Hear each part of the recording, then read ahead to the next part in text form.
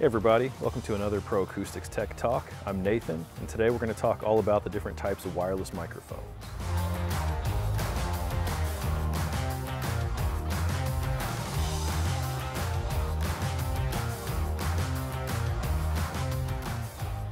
As we've covered before, wireless mics normally come with either a receiver and then a transmitter. Basically, the receiver hooks up back by your audio system. Sometimes it's built into a powered speaker, but we hook up the receiver via XLR quarter-inch connection into wherever we need the audio to go from there. Then we have the transmitter options. Normally we have the options of a lavalier or lapel mic with a body pack, a handheld microphone, or different types of headset mics that normally also come with a body pack. Some don't, but normally a headset comes with a body pack in most cases. So these three different types of mics all have different pros and cons of each. So we're going to kind of go through those a little bit so we can determine what's best for your application. First, we're talking about the handheld wireless mic, tried and true handheld transmitter. Lots of different manufacturers make these, Shure, Sennheiser, Samson, basically everybody who makes wireless microphones, but very popular in that it's versatile. You can move it around, you can use it for instruments, you can use it for singing, for speech, and sets up very quickly and can easily be passed off to another presenter, another speaker, that kind of thing. With the wireless mic, wireless handheld, you also normally get less feedback because typically we can coach people into getting the microphone a little bit closer to them so that they can speak directly into it. That cuts down on the distance from the source and the microphone, which can help with feedback. Normally, wireless handheld mics are the ideal choice for music, for performers on stage, as well as, events where you might need to pass that microphone or leave it on a stand.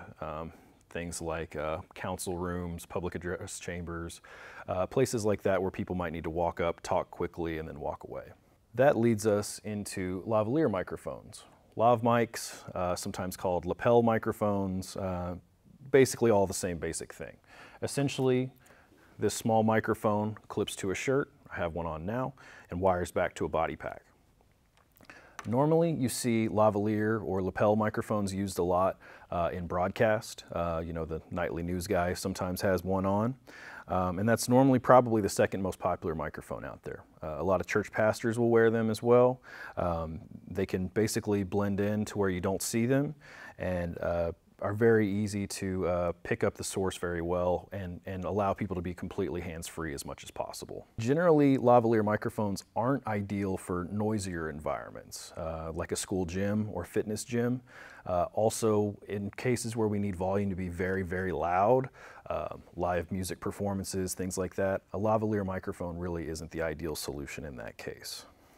Also, in comparison to the handheld microphone, the distance from a lav mic on your shirt up to your mouth can be a bit further, which can sometimes cause problems with feedback. So normally we want to use lavalier mics for speech, spoken word, church pastors, broadcast, things like that, where things are going to be a little bit quieter and we don't have as much concern as feedback potentially being a problem. That then leads us to headsets. As the name says, basically a headset's worn on your head. There's different styles. Some are very small and sleek and flesh tone, designed to kind of disappear, kind of like the church pastor on TV who you may not notice is wearing a microphone. Some are built a little bit more robust and rugged and have a little bit larger, say, black windscreen. Windscreen is basically the foam cap that goes on the end that cuts down on some handling noise.